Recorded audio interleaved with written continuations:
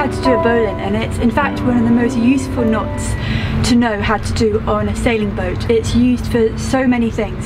So for example, for tying your sheets onto the sail.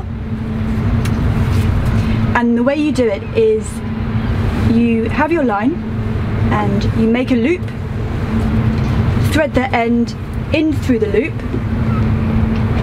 around the main part of the line, and then just back down through your loop. And to tighten it, you pull on the main part. And you can see here it's got a lovely long loop in, which is very useful. And the good thing about this is that it's also very easy to undo.